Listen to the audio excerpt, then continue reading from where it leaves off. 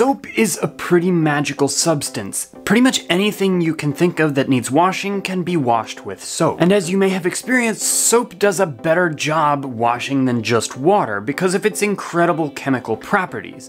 But what are these chemical properties?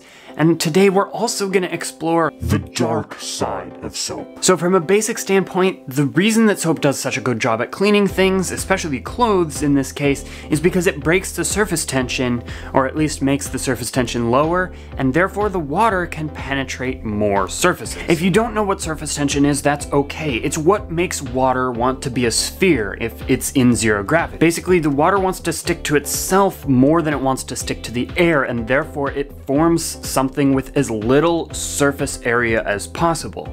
In zero gravity, that is a sphere. Now, the surface tension of water is actually quite significant. You can float small objects on top of water if the surface tension is enough. But if you break the surface tension, they will sink to the bottom. This is because the surface tension of the water has gone down, and therefore there's not as much of a barrier between the air and the water that will let the pepper float there on top of the water. This concept is what allows water to penetrate into clothing rather than just staying on the outside of it. But why does the soap break the surface tension?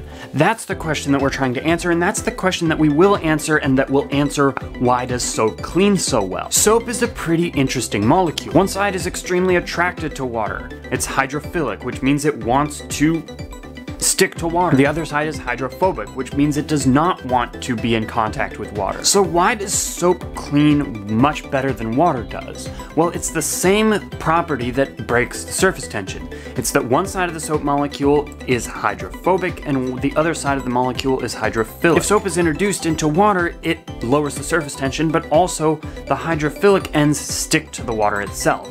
But if you introduce a third thing, either grease or bacteria, the hydrophobic ends want to stick to that. So if I'm washing my hands and I have some particle on them, I wet my hands, which does not take the particle away because that is sticking to my skin. But when I introduce soap, the hydrophobic ends want to stick to whatever's stuck to my hands, and they stick more than they're stuck to my hands, so they can pull it away.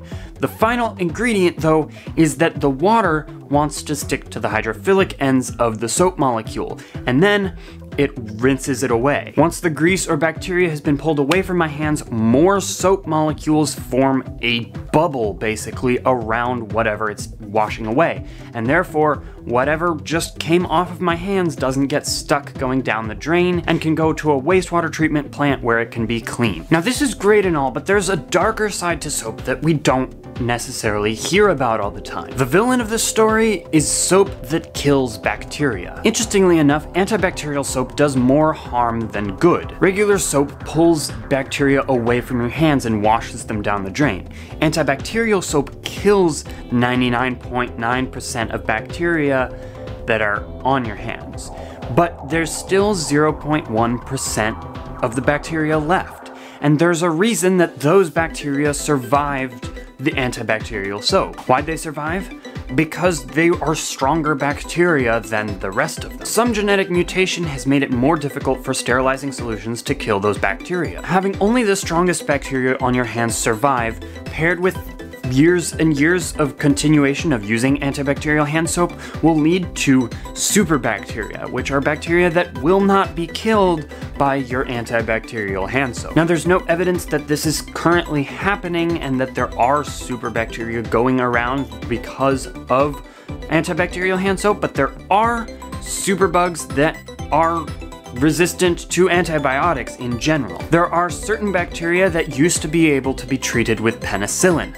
However, they are not able to be treated that way anymore. This is because they've been treated with penicillin too much, and the strongest of them survive. Then, as a species, they generally get stronger and are unable to be killed by antibiotics. This forms a vicious cycle. Bacteria are getting stronger, our antibacterial products are getting stronger, and so the bacteria get stronger, so our medicine needs to get stronger, and we continue forever. But bacteria always seem to be one step ahead of us. So if you choose to buy antibacterial soap, I don't blame you for it, because you maybe didn't know the sad truth that antibacterial soap is not good in the long run. However, you can start buying normal soap that'll clean your hands just as well. You just need to wash for longer. In fact, washing for 15 seconds takes away about 90% of the bacteria on your hands. Washing for double that time, 30 seconds, takes away 99.9%. You might be hesitant to switch over to a hand soap that is not going to kill germs, it's just going to wash them away.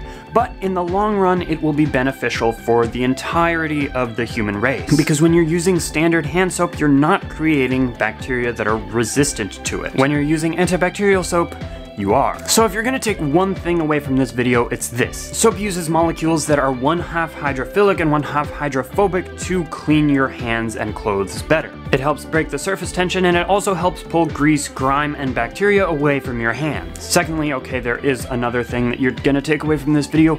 Antibacterial soap is maybe good for killing bacteria and keeping your hands fairly sterile, but in the long run, it's going to create bacteria that will not be killed by the soap. So if you're really only gonna take one thing away from this video, it's this.